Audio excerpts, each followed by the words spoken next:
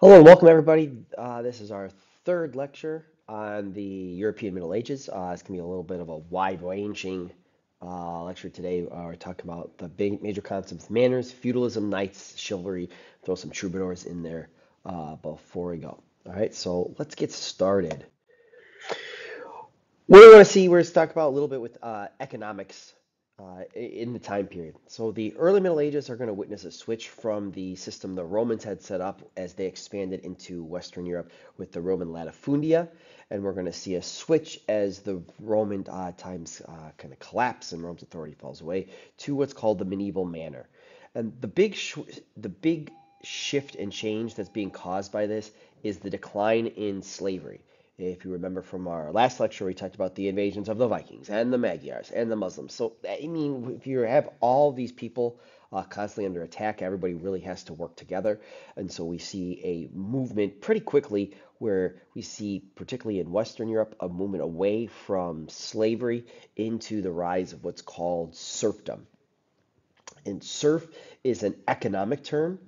A serf is someone who is legally unfree. So that the way most people put it is that they're tied to the land. You're where you're born on that particular manor. You cannot leave to go to a different manor to be able to negotiate different wages. You are quote unquote stuck there. But unlike slaves, you do have certain rights, and so that's kind of the difference between a serf and a slave.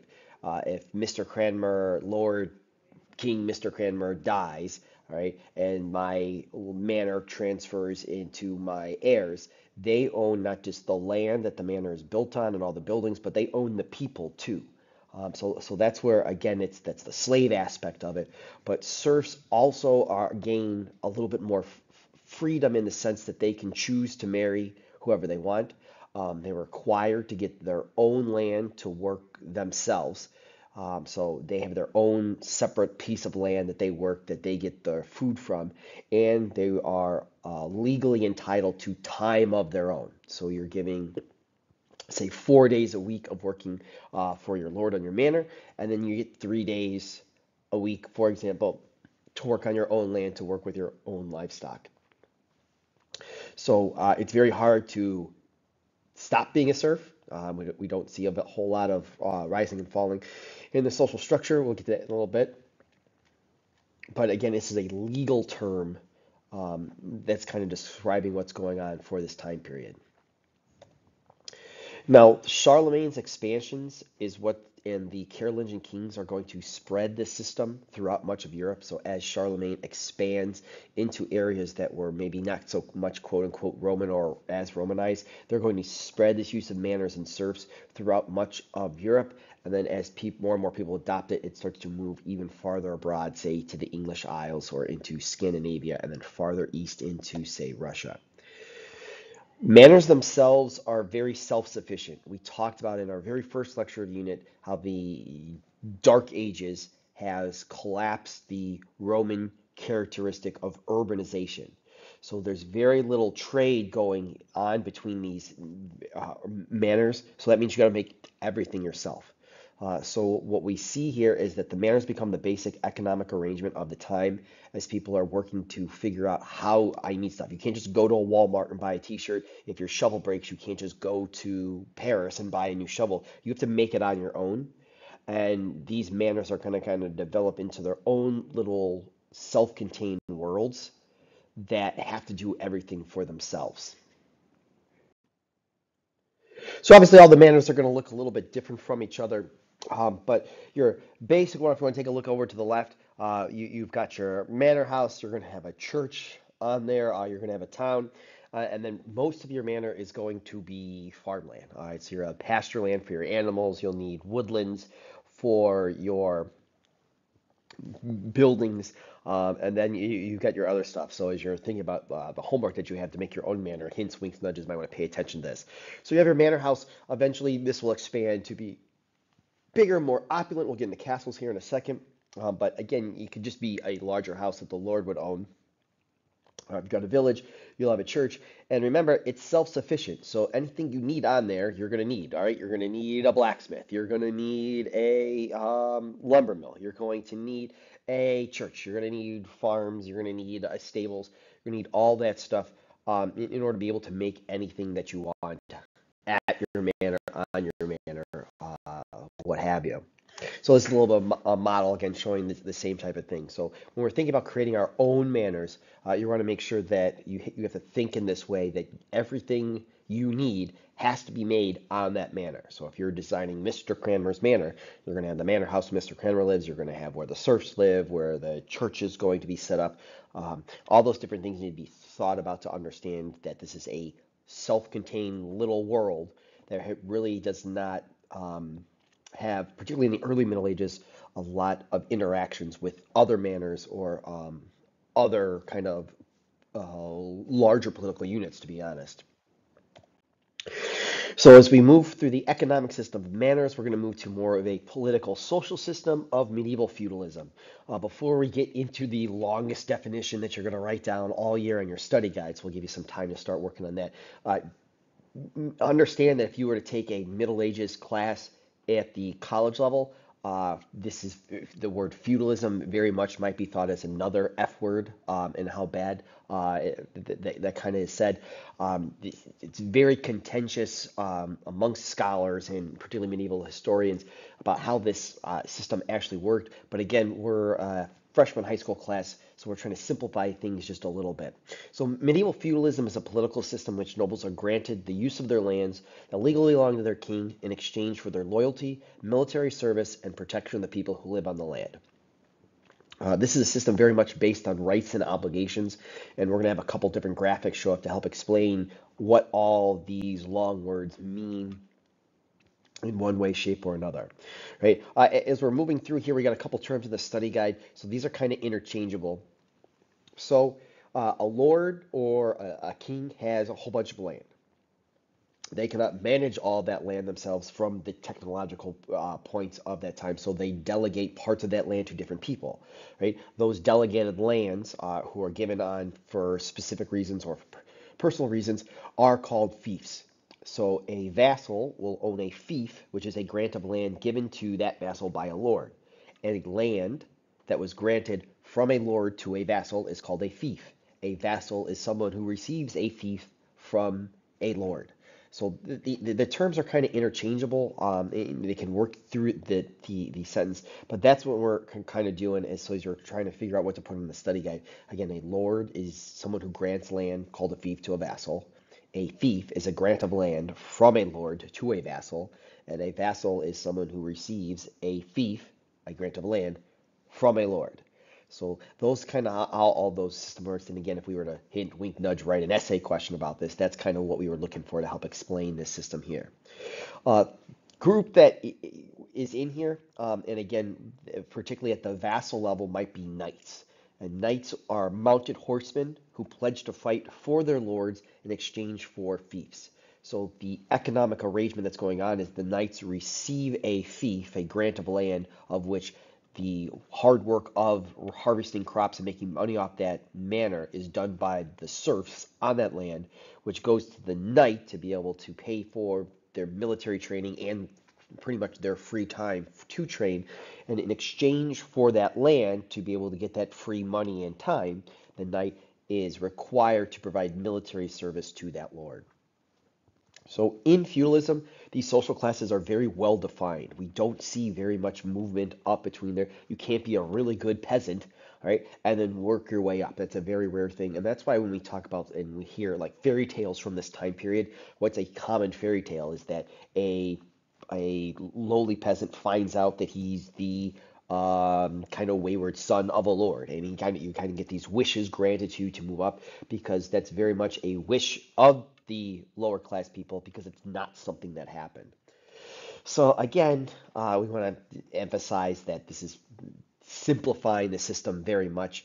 This is set up like quotation marks a pyramid. So we have three groups in feudalism. You'll have those who fought for everyone, so the nobles and knights who are fighting to gain more territory, gain more wealth, protect everyone.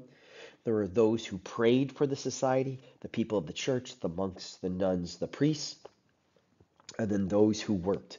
the peasants, the serfs, who provided the basic economic, logistical foundation that the whole system is then built upon. So I know a lot of words here, a lot of stuff turn on here. So we're going to give you a couple of graphics to kind of simplify this a little bit. We'll break out the laser pointer here.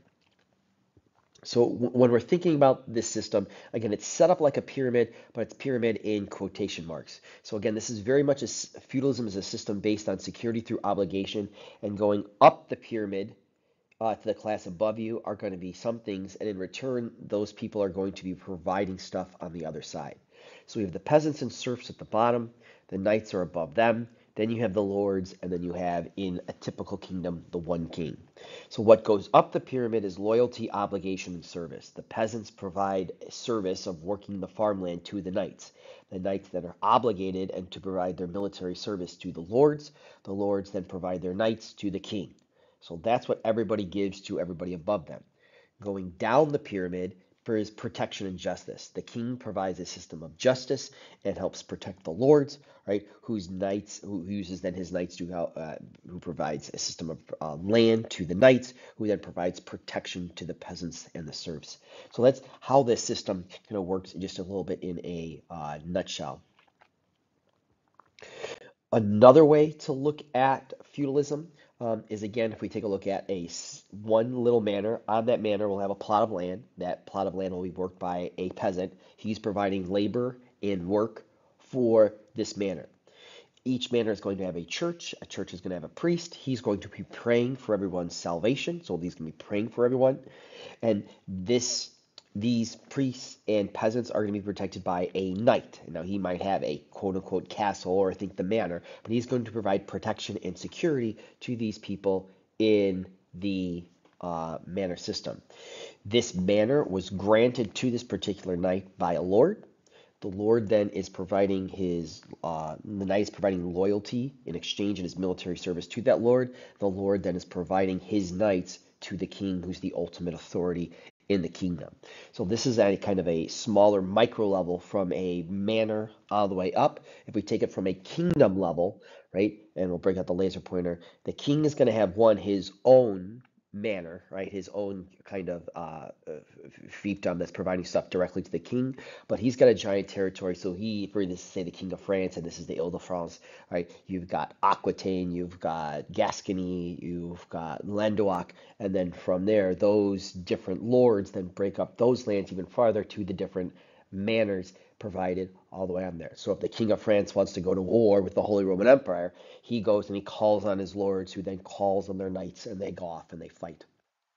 So that's kind of how that system works there in feudalism. And if we want to take another look at it, this is something we got off the BBC's website.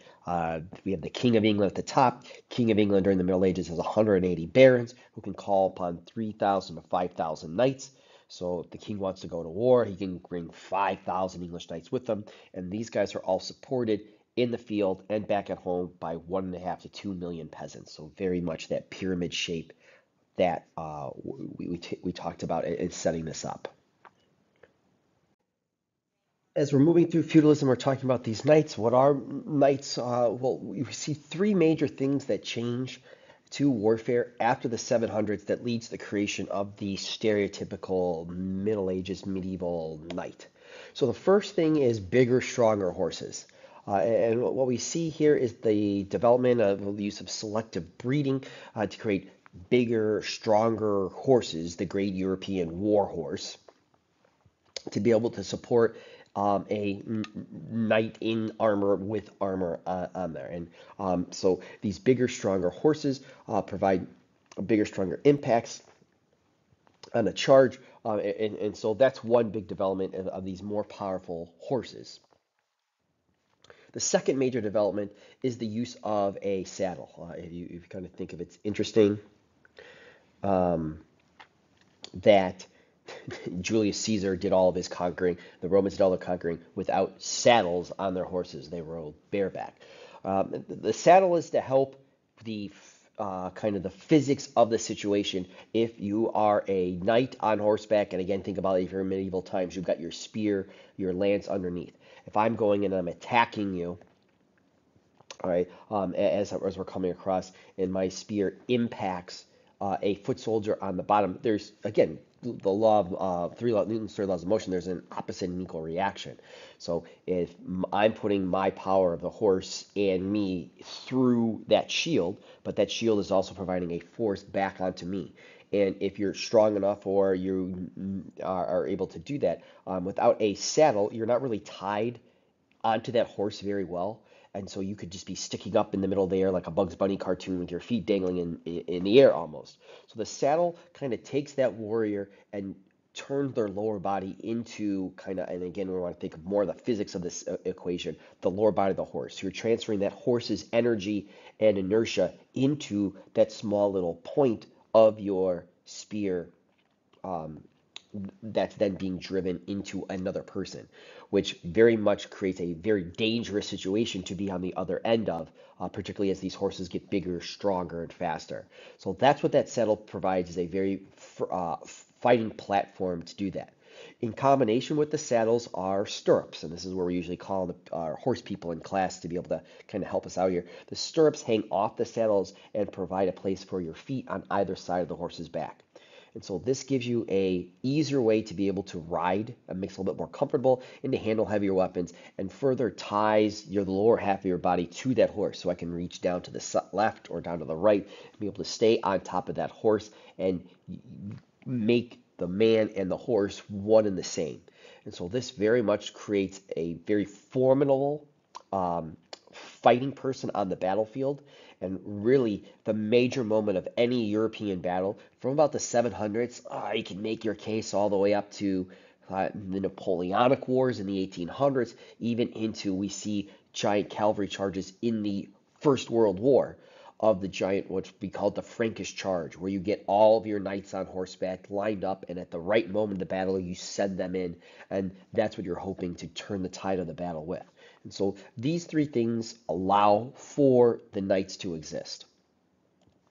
So that's kind of the logistics of what happens, and the kind of the political and economic relationships that local lords need these warriors to defend these territories. We saw that with all these invasions, with all this stuff going on, your territory is being torn apart, and so you can only govern, you can only protect so much of it. So you need warriors to protect smaller areas of it, and that's where those knights come in.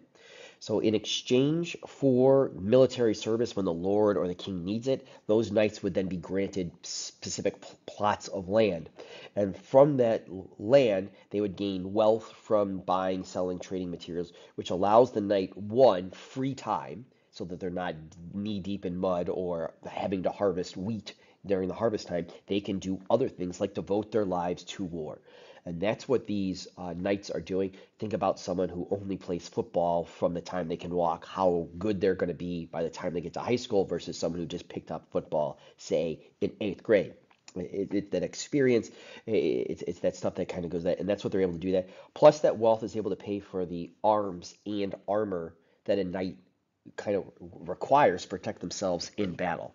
And these start to become, again, that's a little hard to kind of be able to explain the economics of this, but these suits of armor, or I mean, a random archer might need to have 120 days wages in order to be able to buy a very simple, like off the rack kind of couple of pieces armor from the 120 days being paid out in the field to buy that one couple pieces of armor, to whereas it might be 2 or 3 years wages for the average foot soldier to be able to buy a kind of, again, cheap, made to order, off the Walmart rack piece of armor. And then you start getting anything that's more custom fitted or by more prestigious armors, that it starts to get into exponential and gigantic sums to be able to pay for this stuff. And that's not even talking about the fancy ceremonial stuff that's not really for combat, it's for the kings to strut their stuff in. So again, it's hard to see in this kind of medieval picture, but what we see here is again our knight, right, sitting on the European high back saddle, and his feet are in stirrups. So again, that allows you to very much tie yourself into the horse and allow you to be able to have combat with other people on horses as well, more effectively for the foot soldiers who aren't on a horse on the ground, and you can run and chase after them. This is the European high back saddle. So again, you sit this way, one leg goes here, one leg goes on the other side, and you're going that way. So the high back keeps you from just sliding right off the back of the horse once you make contact. So it firmly roots you to that horse, and so you and this 1,200-pound animal become one and the same. And again, we're talking about the physics of this equation of the battlefield. What also gives you kind of balance is the stirrups. So on the left here is an example of medieval stirrups from the time period. These are more modern stirrups, but that's again, you get on a horse today. That's what you have. All right, and so again, this provides well with better balance and control of this animal underneath you to provide a much more um, firmer and much more easy to work with fighting platform. So obviously you want these horses to be able to protect you on the battlefield and carry you away, so you don't want them hurt. So as we start to get even more and more fancy, we'll get fancier suits of armor and even suits of armor for the horse like on display here. Again, the major moment of the battlefield that we see from about the 800s, and again, you can really argue all the way up through the American Civil War, the wars of the turn of the century, and into World War One, is the cavalry charge, the Frankish charge of the Middle Ages that's very feared. Your 100, 200 knights in the battlefield in their suits of armor get on their horse and go and try to turn the tide of the battle as they're being thrown in there. Really, your knights are really you're hoping that your foot soldiers kind of get the enemy on the run, and then your knights can go and track them down as they're going and retreating. Lots of different fighting from there. Again, this becomes a major component of people's lives and their identity is their ability to fight. And so we have people who are going like this, where if you pay attention to the skeleton, it's not the best picture, but on the left here, the actual skeleton, you can see that this guy is missing a hand. Something happened to him, and so he was buried here with a knife for a hand that had leather straps that had this knife on there to be able to make him so that he only had one hand, but he had at least two knives that he was going and fighting with. So that's the type of stuff that's being carried over in these military societies from this time period.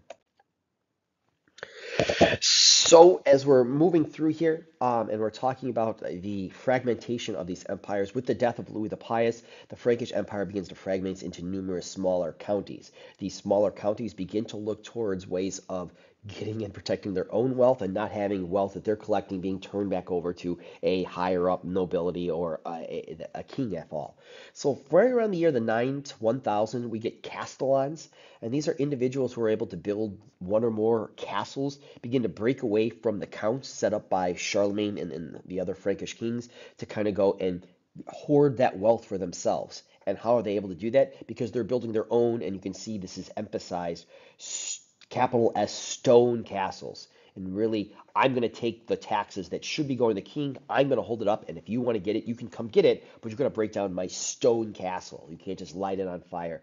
And so what we see here is that the Castellans will begin to seize the financial and judicial power that normally would go to the king. Again, this gets into the whole fighting that's happening between all the different invading groups, and people begin to look towards the Castellans because, again, if the Vikings show up, you're not going to sit up there and twirl your thumbs, wait for the king to come. You're going to want to bust your rear end to get into that castle to protect yourself.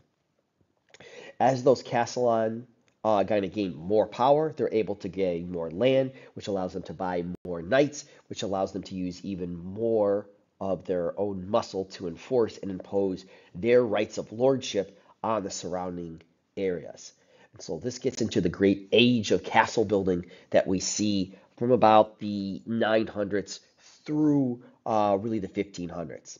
So this is a pretty famous castle. This is in this Neuschwanstein Castle in Bavaria, and this is an interesting castle because this was built in the 1800s by Mad King Ludwig, the King of Bavaria, trying to create a romanticized kind of in quotations 19th century vision of what castles would look like. But again, this is not a quote functional military castle that we would have seen in the Middle Ages time period. So the first castles, and we see the evolution here, are going to be your typical Motte and Bailey castles. The Motte would be the fortified hilltop, kind of going back from the old Roman hilltops with the Bailey down underneath. And then we see the slow kind of increase of not only stone in these fortifications, but the military implications of them.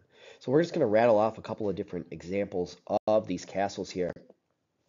So this is again a pretty early example of the transition from the Roman hilltop forts that were built throughout the Roman Empire, where you have your mont at the top to where you have your bailey with your giant castle keep protecting the couple of doors that are in there. You can't get in if you can't get through the door. So that's kind of the main idea. A modern day example of a castle that still exists today is Windsor Castle in England, which is still an example, a little bit more built up over time, but it's still got the classic Mott and Bailey Castle keep that the kings of England, this is more of their quote unquote home that we have in there. So we usually like to play spot the castle in class. So see if you can find the castle in here. But the idea is that the surrounding countryside is providing all this work and labor. And if other guys show up who want to steal stuff, you can go and you can run up the hill into the castle. And from this vantage point, you can see all the way out in there. So those castles are built not only to protect the surrounding countryside, they're also used, say, on rivers. So we have the castle down over in here to try to be able to go and impose taxes and fees and tolls on people as you travel.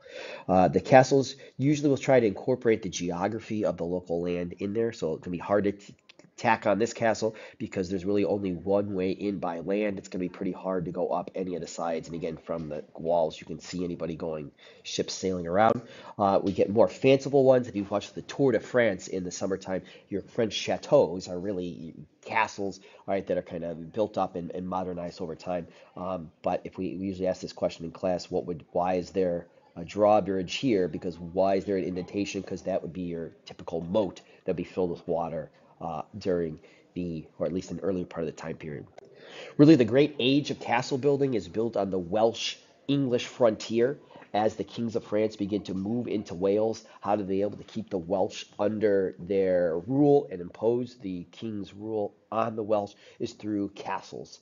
And so that's where we see a very big wave of castle building. And that's why we see a lot of castles in England and in Wales today as they went and through that. Some of these you might recognize from, say, your Harry Potter movies, because again, England has a whole lot of them built up in there. And again, we got a couple different examples. This is another one from France, and we can kind of see that over time, towns and more people begin to congregate inside the castle walls for more protection. These begin to be developed, and we kind of see a way of looking uh, development of a little bit more not so quote unquote urban places, but places where people are a little bit more closer together than being spread out through the countryside, like what we saw earlier on in the Middle Ages.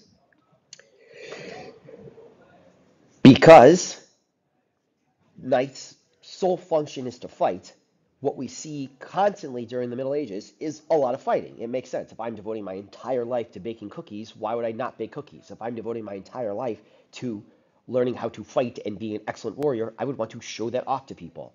So fighting throughout the Middle Ages becomes a giant problem, not just for the nobility, but for everybody else. If two nobles show up on your farm and start fighting, they're going to tear up your farm. You're not going to be able to harvest stuff. That's a major social problem for everybody throughout the kind of social classes. It doesn't matter. This fighting affects everyone.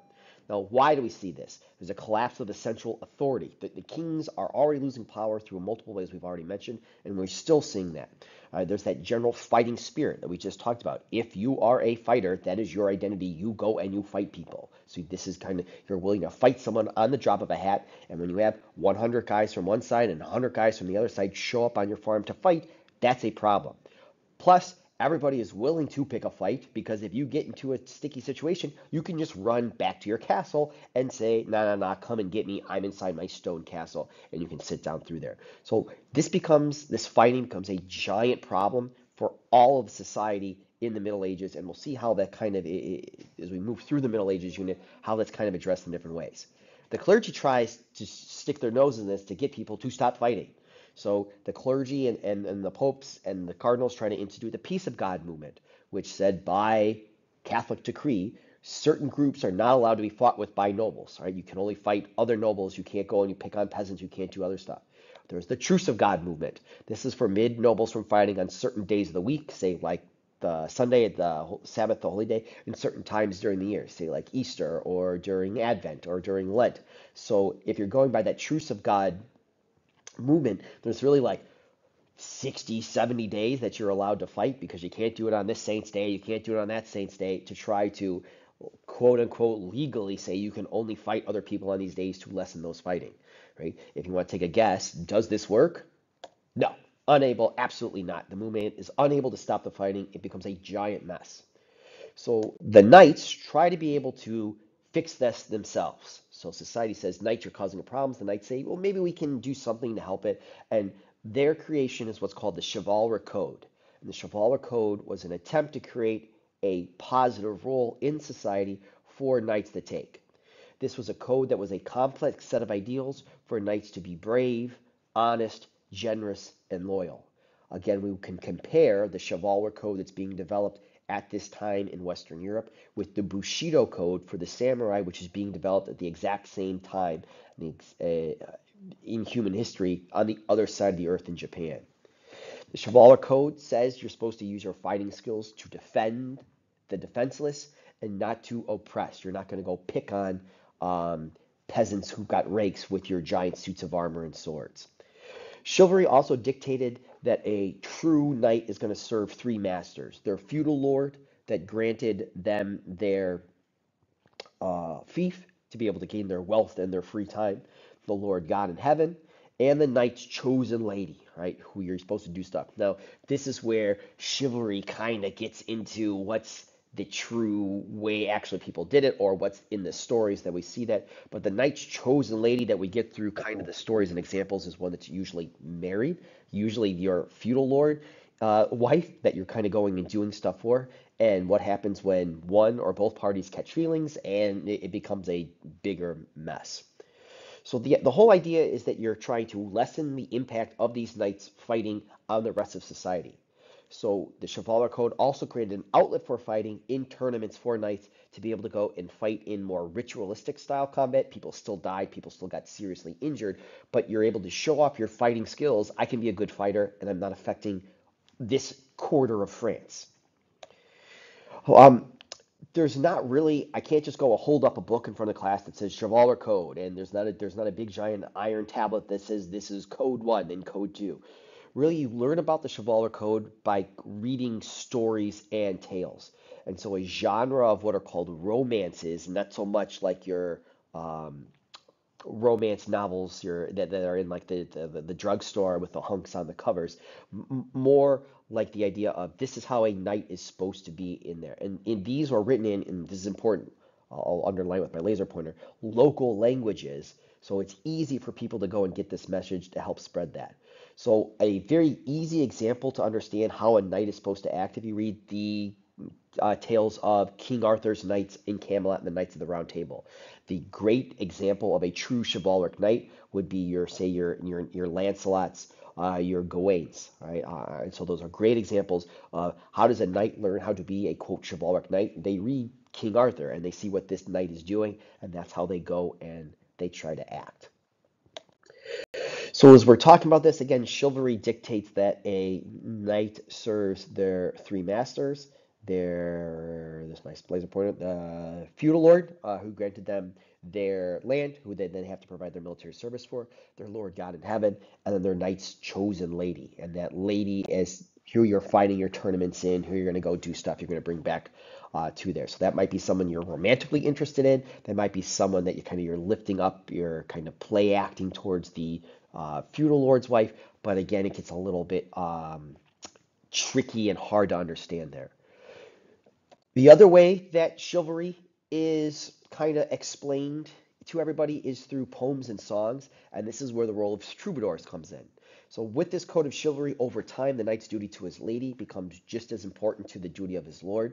And like we said, in many poems, this conflict is going to result in problems for these knights, which is going to become a major issue. So who's writing these poems are troubadours. These are traveling poet musicians at the castles and courts of Europe who are going on there and writing these poems, writing these songs, performing them, and that helps spread these ideas through there. These songs are about the joys and sorrows of romantic love. You're a freshman in high school, so you know all about that. You know that you are wearing t-shirts and she's wearing short skirts. You're sitting in the bleachers, she's with the cheerleaders, all that stuff right there. So they're getting all that. The problem that we see in these poems, particularly again, we see this in media today, is that these poems are going to create an artificial vision of women. So these poems, and we'll see this in our homework with chivalry, if you read these, is that a woman should look like this, and a woman should look like the should look like this, and act like this, and do this, and learn, be able to do that. And so that creates this kind of quote unattainable vision of what a woman is, which makes it very hard for a woman to lead up to that, which also on the flip side makes it very hard for men to find that perfect vision of a woman, because if they're looking for a woman from these songs that can do X, Y, and Z, and the woman that they kind of like, it can only do X, well, is that a woman that a knight likes? So these poems creating this artificial vision of women affect women of the time period, but they're also affecting men as well. So that's kind of the issue here. Now, Eleanor of Aquitaine is going to be a name that's going to pop up again and again and again throughout our Middle Ages unit. We could do a whole semester or a whole year just on her, how big a deal she is. But she is going to be important, and particularly on our quiz, she's going to be important because she is someone who very much like these stories, like these poems, like this brand of music. And so she's going to encourage and spread this idea of romantic love throughout Europe. She's going to be married to the King of France. She's then later going to be married to the King of England. She's going to go on the Second Crusade. So as she's doing all this traveling, she's bringing these ideas with her court. She's going to spread these ideas. So in terms of this idea of courtly love and chivalry, Eleanor of Aquitaine, who, again, sidebar, vastly important politically and for very much other reasons in European history. But for this part, and what you're going to know for the quiz is that she's very much going to spread this idea of chivalry through her travels and through her marriages throughout Europe. So just got a couple examples of troubadours here to finish up. So again, you got your guy with your lute playing in front of everybody, right? Again, talking about scenarios where this princess really wants this prince, and how are you going to get in there? Well, you got to sneak around the dad, and you're going to go hoist him up through the water bucket here. Our last side, he's your classic guy going and pitching woo to our lady here. He's doing his best classic guy from college with his acoustic guitar at the party. He's playing the music. He's trying to convince this girl to do this, that, and the other. And again, you got a dad, you got somebody else looking on saying, hey, what's going on? What's the deal here? So those are our troubadours. That's what we'll finish up here with kind of a little bit more of a societal take on the Middle Ages. We're moving into religion of the time period, what the Catholic Church is doing, and into their building of the cathedrals in our next lecture.